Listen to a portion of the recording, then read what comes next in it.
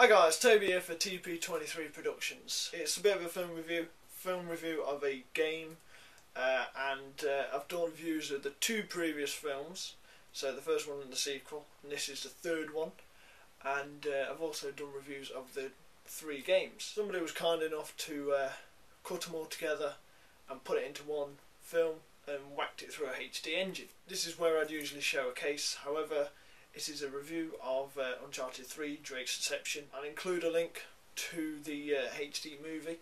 Yeah guys, this is my quick review of that film. So, like I say, the film is called Uncharted Drake's Deception. It's the third instalment of the game franchise turned cut together film by Andy Gelland. I hope you've said your name right. The film starts out with Drake quoting Lawrence of Arabia. It then turns to Sully and Nate doing business in England, which I think is pretty good to see. I did mention it in my Uncharted 3 game review, link down below, that Uncharted should have some sort of English feel. And in Uncharted 3 the game, also the movie that I'm reviewing now, there is a bit of an English feel. This is not a spoiler, but Drake and Sully both get shot. So don't worry really, this is part of the game's story. So after being shot, we travel back in time to Drake's young boyhood, childhood really. Even as a young boy, Drake is up to his old tricks.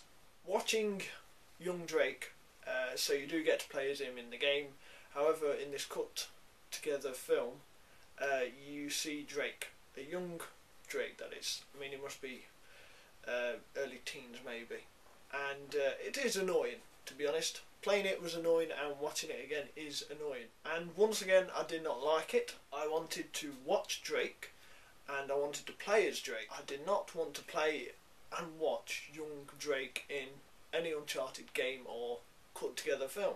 However, one good point was that it was good to see how Sully and Nate got together, became friends and also became family. The film is good. It refreshes your mind of how good the game was. The film is also good because it almost acts like a walkthrough. I have completed the game, so the walkthrough part wasn't really necessary or needed. However, if I didn't complete the game, then I can see how it would be useful for a walkthrough.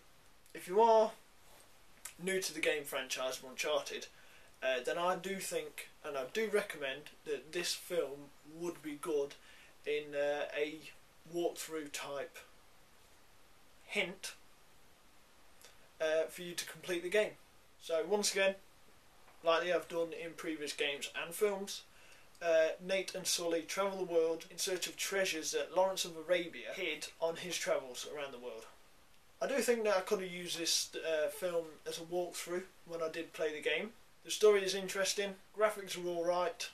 Like I say, it's from a game, it's been cut together and it's been put through a HD engine. The film is long, it is on roughly for 3 hours 20 minutes, so it is a bit of a long film even to today's standards. Drake and Sully have an English friend by the name of Charlie. They are also joined by old friends, including Chloe and Elena, which are good to see really, because they've been on past games, films as well. Of course the film had puzzles that needed to be solved, the odd twist, turn and surprise along the way. There is a point in the film, that was obviously from a game, where Drake gets a dart in the neck.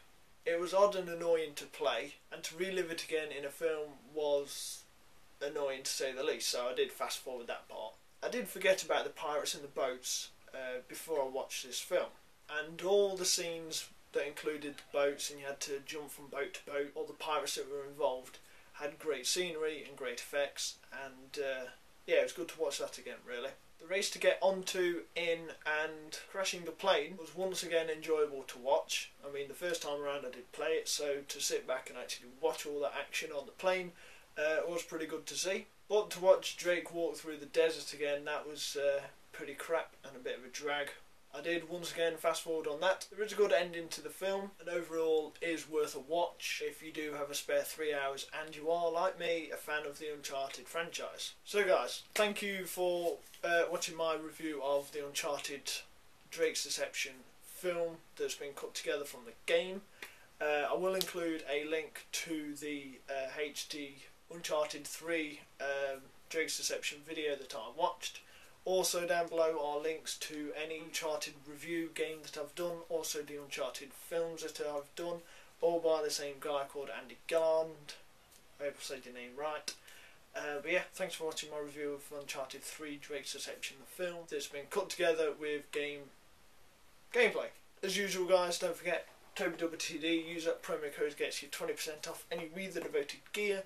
All the links are down below with Uncharted film and game reviews. But yeah, thanks for watching my review of Uncharted 3 Drake's Deception.